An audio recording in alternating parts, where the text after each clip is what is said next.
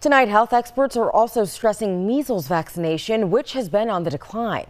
This as a positive case in the state was just announced yesterday, and rates are rising globally. The CDC declared measles eliminated in the U.S. in 2000 due to high levels of vaccination with the MMR vaccine, which protects people against measles, mumps, and rubella.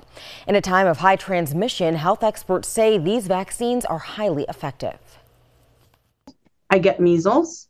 9 out of 10% that come in contact with me, if they are not properly vaccinated, will end up getting it. I would really just encourage the general population to get vaccinated. It is a childhood vaccination, and they offer it as a series of 2, so I cannot stress that enough.